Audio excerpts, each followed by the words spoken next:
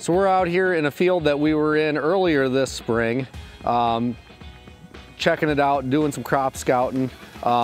This is my second worst field that I have. And when I say that, I mean by soil quality, yield, year over year over year. I've been trying to make some changes with it, doing split applications of fertility and whatnot.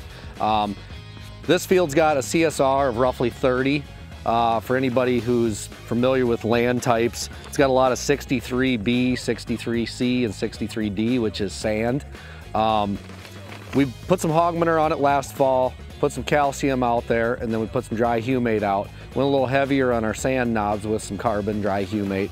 And this year we were able to raise the highest yield that we've ever had on this. And I really wish I would have been able to see what the yield would be if we would have got more rain after July 15th, but we got roughly 30 inches, 28 to 30 inches up to July 15th. After that, we received less than 2 inches in almost 90 days, and it hasn't rained here in probably 4 weeks.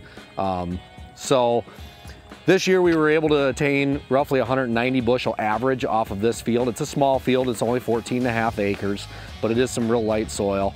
Just different management changes. Split application fertility, we put some down with the planter, in furrow starter 945-15 with some humic and some yucca and fulvic. And then we came back and side dressed some UAN 32% nitrogen, zinc, manganese, humic and fulvic along with that as well, and some sugar. And then it really performed good all throughout the season, right up until the end. We just kind of ran out of moisture, and in lighter soil you're going to have that. I feel by adding the carbon and the humic, it did hold the moisture longer, so that helped. This was also no-tilled into cover crop, so for that to attain that kind of yield is actually pretty good for me, considering this field's never been over 150 to 170 on a good year. So we got the yield map here.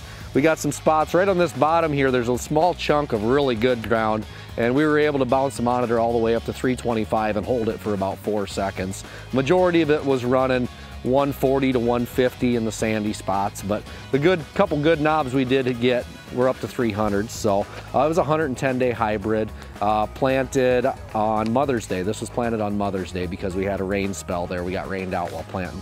So we made some different changes. We were able to be profitable on this field, which is the major thing. Split application fertility and manage what we were putting out there. And with the yield we got this year, we were pretty happy with that considering the type of soil.